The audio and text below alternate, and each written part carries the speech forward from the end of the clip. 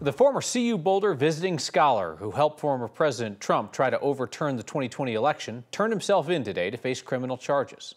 John Eastman was booked and released from the Fulton County Jail in Georgia on a $100,000 bond. This mugshot was just released within the last half hour.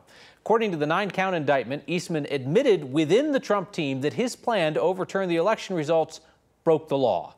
Eastman said it was just politics and that he was protected in what he did because he was an attorney working for a client. Eastman is currently representing the Colorado Republican Party and their legal fight to end open primaries. Eastman told reporters today he still believes the 2020 election was stolen.